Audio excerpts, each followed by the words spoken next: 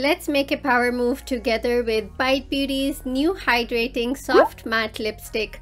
Hi, my name is Muniza and I make beauty related videos just like this one. So if this is your first time on my channel, consider subscribing to be a part of the SAS fam. Out of the 20 bold and vibrant shades, I got shade Chai, and this is what it looks like on the back of my hand. In terms of opacity, I would say it is 90% opaque when I applied the lipstick on my hand on top of a moisturizer. Now to apply onto the lips, Bite Beauty suggests using their Agave Plus Weekly Lip Scrub before applying the lipstick. And here you can see the opacity and the color of the lipstick and nothing on this side. On this side, I'll apply my Burt's Bees lip balm before applying the lipstick. And this is what it looks like on top of a lip balm and just on its own without applying anything underneath or on top of the lipstick. The lipstick just glides like butter on my lips, and the cocoa butter definitely makes my lips feel hydrated, but obviously not as much as this side where I applied the lip balm underneath the lipstick.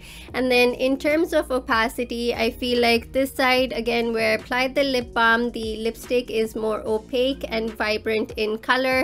But other than that, as I mentioned in my first impressions video, the Bite Beauty Hydrating Soft Matte Lipstick feels very comfortable and lightweight. Let's do a quick kiss test.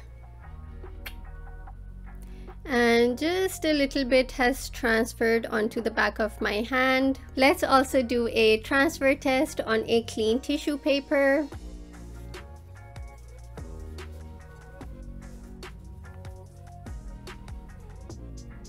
And again, just a little bit has transferred on the tissue paper as well. So I'll check back in after breakfast in a couple of hours to see if the lipstick fades or bleeds. So it's been about like 2.5 hours since I applied the lipstick, and if you look up close, you can see the lipstick does seem to have faded off ever so slightly, but from afar you can't tell because the lipstick does seem to leave a bit of a stain on the lips. 8 hours later, and the lipstick from afar actually looks great because of the stain.